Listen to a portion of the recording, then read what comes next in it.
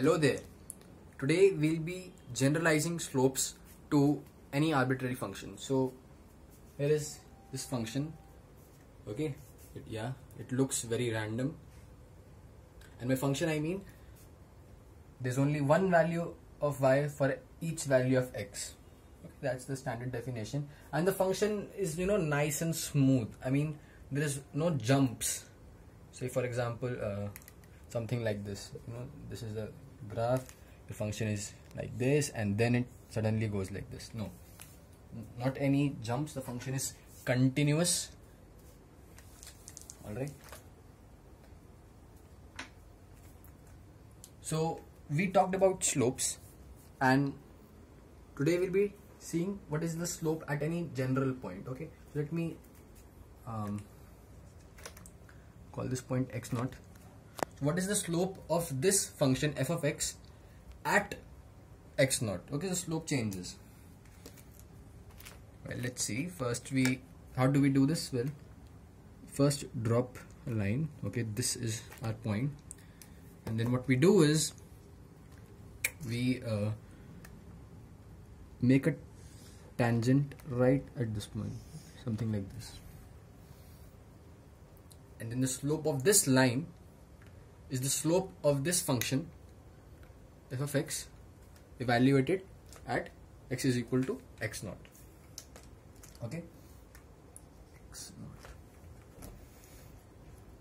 Well, with that being said, you might ask, okay, how do we do this? Well, let's see. We kind of overdo it and then start to approximate things. So here's how it goes. Let me just expand this graph a bit.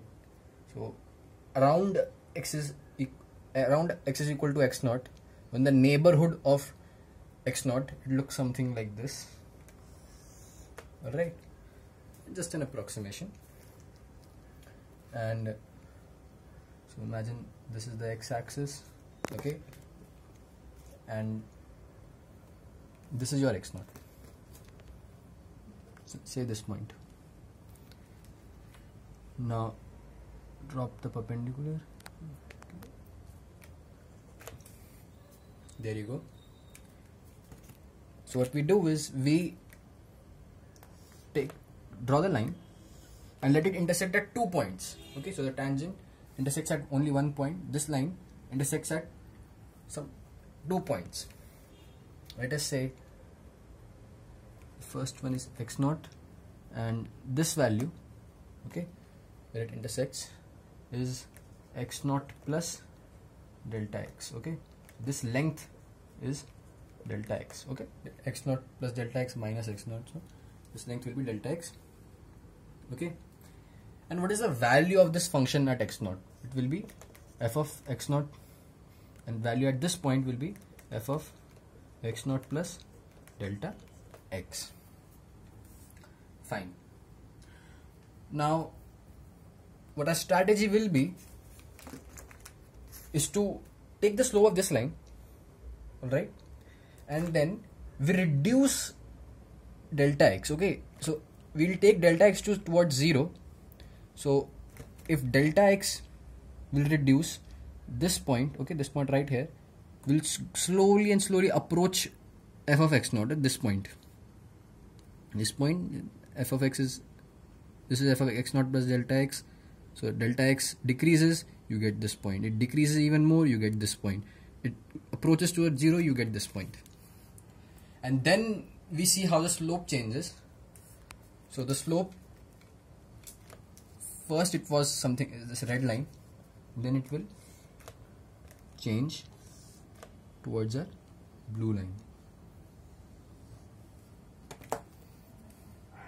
So what is the slope of this line, this red one? Well, it's delta y divided by delta x. We know that.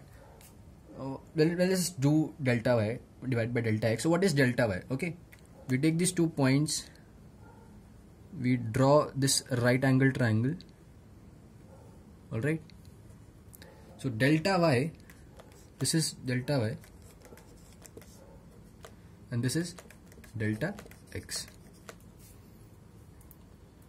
Now what is delta y? Delta y is nothing but f of x naught plus delta x minus this value, and this value is nothing but f of x naught. Alright, so the slope, okay, is approximately, it's a roughly is again delta y by delta x, we know this, and where delta y is f of x naught plus delta x minus f of x naught divided by delta x. This is approximately, and now we'll reduce delta x. So as delta x will go towards 0, this line, this red line, okay, it's looking like this. It will slowly and slowly move and become the blue one. So the exact slope, alright, the exact slope m at x naught is equal to this value, okay, f of x naught plus delta x minus f of x naught divided by delta x, but we take the limiting case where delta x goes towards 0. So limit delta x tends to 0, f of x naught plus delta x minus f of x naught, this is nothing but delta y divided by delta x. Alright, so we evaluate this, and then we evaluate this for our given function. Notice the function isn't given till now, so we evaluate this for our function, and then we get some terms in delta x, and then we see, okay, as we reduce delta x, how will it change? And this slope, okay, is also written as dy divided by dx. Alright, dy by dx equal to limit as delta x approaches to 0, this part, f of x naught plus delta x minus f of x naught divided by delta x, and this is evaluated at x is equal to x naught, at x naught, okay. At some other point it may be different. For example, the value, this line has some slope, alright. Now at some different points, let us say this one, the slope is something like this, alright, and at this point it is nearly 0. Alright, so slope changes as the function changes. And how does it change? Well, it depends on the function, which is not given in this case. So this is a formula for dy by dx. Okay, so how does y change with respect to x? Okay, the rate of change of y with respect to x, dy divided by dx. Now using this definition, we'll solve an example, okay, and see how this works. So the example which I'll be doing is from Concepts of Physics, written by Dr. H.C. Verma. Okay, it's a good example. So say we have a plate, okay, of some metal, a square plate.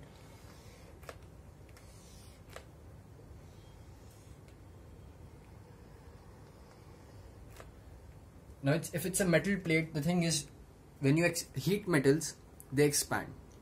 Alright, and now you heat this plate, so it expands, and let us say it becomes another square.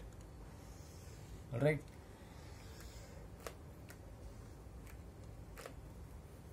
this has let this have a length delta L, so, and let the length increase by some amount delta L. The length of this entire red square will be L plus delta L. And what we need to find is, what is dA by dL? How does area change with respect to L? Alright, let's do this. So first you need to know that, okay, area is nothing but L square. Okay, very simple. So as area length will increase, your area will also increase. So A plus delta A. Okay, so your initial area plus your change in area will give you the final area, which is this big one. Alright, will be nothing but the big square's area. Okay, the red one. This will be the side of the red square, the whole thing to the power 2. So L plus delta L square. Alright, now let's expand this. So A plus delta A is equal to L square plus 2L times delta L plus delta L, the whole thing square. But what is L? L is nothing but our initial area, which is A. So we can just replace it with A. So A square plus this entire part, A plus delta A, and then the A's cancel out. Okay, so we are left with delta A equal to 2L delta L plus delta L square. And now we need to find dA divided by dL. Okay, so dA, as we studied in the previous section, so dA divided by dL, okay, will be nothing but the limit as this delta L goes to 0. Okay, it was y in this case, it was x in this case. I've just changed the variables. It is nothing but A of L plus delta L minus A of L divided by delta L. Okay, and this is nothing but A of delta L, L plus delta L minus A of L. It means the final area minus the initial area. Okay, this is nothing but delta A. Delta A divided by delta L with the limit that delta L tends towards 0. We'll see what this means. So first we evaluate delta A by delta L. Okay, so this is delta A. We divide both sides by delta L. So delta A divided by delta L is delta L cancels off from this term, and then it's squared, so we are left with only one of the delta L's. This is delta L. And now we reduce delta L in this quantity towards 0. Okay, so what will happen to this quantity 2L plus delta L as delta L will reduce to 0? So this quantity will go down, this delta L will become smaller and smaller, and eventually as it will go to 0, only the 2L term will be left. Alright, so the limit as delta L tends towards 0, okay, of this quantity delta A divided by delta L is 2L. Alright, the delta L will vanish. And this is nothing but dA divided by dL, right? We studied from our definition, from the derivative.